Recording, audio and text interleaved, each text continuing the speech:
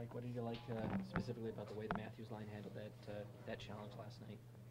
Well, I thought obviously him and Naz had with Naz playing against Taves and then him playing against Kane, I thought it was a good opportunity for both of them. I thought both lines ended up doing real well that way. And so, we weren't very good early, but I thought we got better and better as the game went on. And once we got used to the pace they were playing at and how technically sound they were, I thought we adjusted well and played pretty good. So a good night for both those groups. Austin's possession numbers were incredibly high. What do you see from him in a game like that that allows him to dictate the pace of play so What's much? that mean?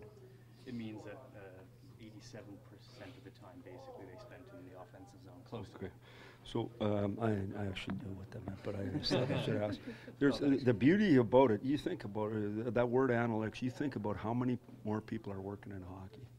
We don't know if any of it's true, but we know they're working in hockey. So good for them. What a thing. Anyway, what were you saying? They were good in the offensive. What allows him to push the play like that? They did a good job. I mean, they had the puck and. They played well without it, so they got it back fast, and then they were heavy in the offensive zone. And whether it be Willie, whether it be Hymes, whether it be Matty, they all can get up and down the rink in a hurry, so it makes it hard on the opposition. And then, they played with Gartner and Zeitz last night, and those guys move the puck real well and don't spend a lot of time in their own zone. So when you put it all together, that's what you want as a hockey player. You don't want to be standing around your own zone.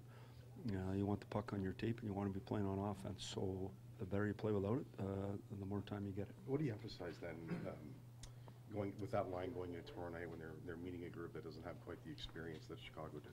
No, but tomorrow could be a trap game because you think New Jersey hasn't been as good, but I don't know if you've been watching. They're flying.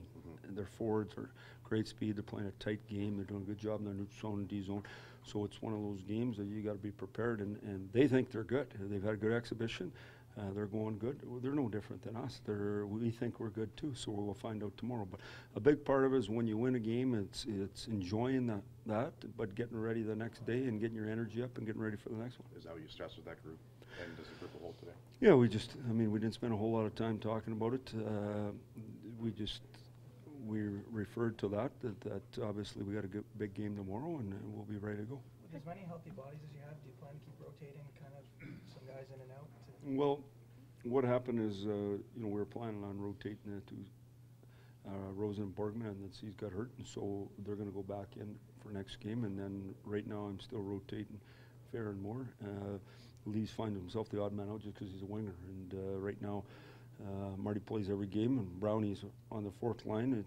We just don't have room right now. So the bottom line is some of those guys are waiting for an injury, for an opportunity, and other guys just got to, when they get a chance to play well. Why do you think you can play Connor in so many different spots in the lineup? Connor Carrick, you're talking? No, Brown. Oh, Connor Brown. Okay. So, well, he's just a good player, and so I've said it all along. He doesn't think he's a fourth line player at all. He's an elite penalty killer. He makes good plays, as you saw last night. I thought he had a real good jump and was one of our best players, and so that he ended up playing more and being a real contributor last night. But we expect that every night. Everything about having 10 top 9 forwards is you're in a spot that everyone knows each night. If you're not going, someone else is sliding right into your spot, which doesn't hurt. When you were in Detroit, Coach, keeping Dylan Larkin at Michigan, how much at that time did Zach Hyman put himself on your radar? Well, for sure. That's when I saw him, and I also knew that he was coming to be a free agent. So, you're always thinking about him, and so, he's starting to come now like he was there. It takes you a while, unless you're one of these elite skill guys to make plays at the next level. But he never scored his first couple of years of college, but really did at the end. He still makes the good plays from down low, and that's what we want him to do. What did you see in the Borgman Rosen pair last night that you liked? They moved the puck. Borgie's obviously got the ability to be real physical.